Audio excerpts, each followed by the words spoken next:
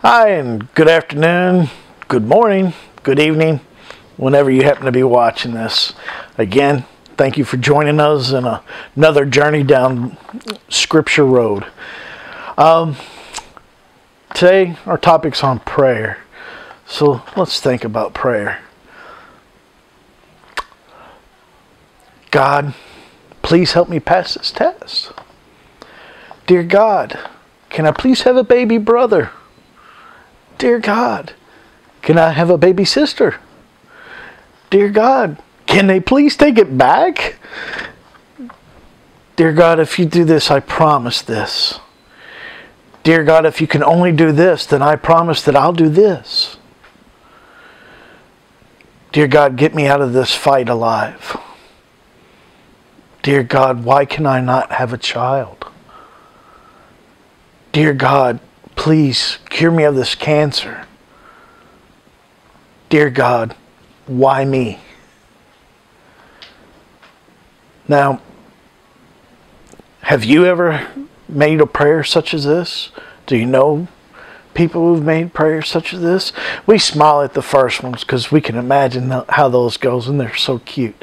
And we smile at that. And we kind of even smile at the other ones because we know we've kind of done it. We've kind of bargained with God, if you will. And then we kind of really hurt because we can feel the pain of the third ones. Now these prayers are prayers of entreaty and just a couple of words. And there's nothing wrong with those because, you know, they're prayers. But let's talk a little bit more about prayer beyond just that. We as a nation have the freedom to choose to worship who and how we choose to. But overall, we're considered a Christian nation. But sadly, as a Christian nation, only about 55% of those pray daily. Now, a funny, neat fact about that, though, is, get this, 20% of the people who pray daily don't belong to any organized religion, don't believe in any particular god or goddesses or you name it. They don't know who they pray to, but 20% pray daily. It's because we're made to pray. To be fair, in the time we have together, I'm not going to be able to do justice to the topic of prayer. So I'm only going to touch in on a few items that we have here today.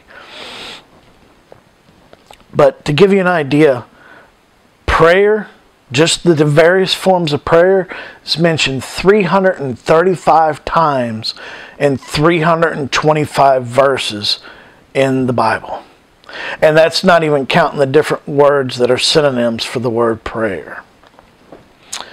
Now, the prayers that I spoke of in the beginning, they were prayers of entreaty, or otherwise known as Hail Mary prayers. Not for the Virgin Mary, but for the football pass of the same name. But then again, it got its name from saying Hail Mary, full of grace. So I guess, yes, it is named after the Virgin Mary. There's many different kinds of prayers. There's prayers of intercession. There's prayers of blessing. There's prayers of repentance. And there's prayers for guidance. And some people want to pray aloud. Some people want to pray quietly to themselves. Some will pray standing. Some will pray sitting. Some will pray kneeling. Some will pray lying prostrate on the ground.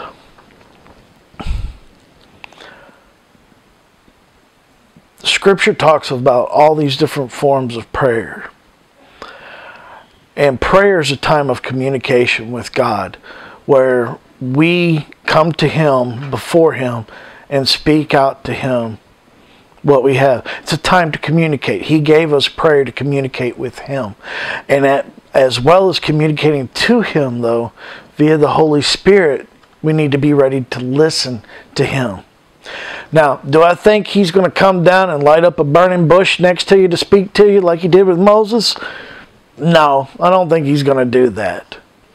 Matter of fact, He doesn't even need a bush, in all honesty. He could just poof, put up a fire right there and say, hey, how you doing? But I don't think He's going to do that. As we listen for the Holy Spirit, though, and as we are guided by the Holy Spirit, I want to say something real quick. If you feel you're being led by the Holy Spirit to do something, if it's against Scripture, then you're listening to yourself and not the Holy Spirit. Now, so since the Bible is our guide for prayer and such, we're going to reach into the Bible and see what it has to say. Pick out some Scripture that showcases prayer. Now, wait a minute, you say. I don't know anything about prayer. That's fair. And that's why we're doing this. And I have 2 Scriptures to give you to help you begin your prayer walk with God. So the first one is in Romans 8:26. In the same way, the Spirit helps us in our weakness. We do not know what we ought to pray, but the Spirit Himself intercedes for us through wordless groans. The Holy Spirit will step in, will be by our side, and will pray with us and for us if we let Him. Then there's a prayer that Jesus Himself taught His disciples when they asked, Lord, how do we pray? Teach us to pray. You may even know this one. It's called the Lord's Prayer. Matthew 6:9-13. This then is how you should pray. Our Father in heaven, hallowed be thy name. Thy kingdom come, your will be done, on earth as it is in heaven. Give us this day our daily bread, and forgive our trespasses as we forgive those that trespass against us. And lead us not into temptation, but deliver us from the evil one. So as you begin your prayer life and your communications with God, as you are uncertain of yourself, lean into these 2 Scriptures. Use the Lord's Prayer. Let the Holy Spirit pray with you. And pretty soon, though, prayer is going to be as natural to you as talking on the cell phone. Except you won't have to worry about your reception and how many bars you got. He's got perfect reception at all times. You don't have to worry about a dead spot. He's got the best communications network out there. When you're everywhere, you just can't beat that. Now, we're going to pause real quick and we're going to do a couple little quick fun facts for you. So, when I was trying to look up some information about prayer, I found 2 interesting facts that really highlight that we talk about in prayer, but it highlights Scripture elsewhere. And so in that, so we have a demographic, first of all, broke down by income. Now, of those who make $30,000 or less, typically speaking, 38% tend to pray daily. Of those who make $100,000 or more, only 15%, more than half of that, less than half of that I should say, pray daily. That kind of aligns with what we're told in Scripture about the rich. Let me share that with you. Luke 18:24-25. Jesus looked at him and said, how hard is it for the rich to enter into the kingdom of God? Indeed, it is easier for a camel to go through the eye of a needle than for someone who is rich to enter into the kingdom of God. Now don't get me wrong, we're not picking on rich people, and rich people can and do get into heaven.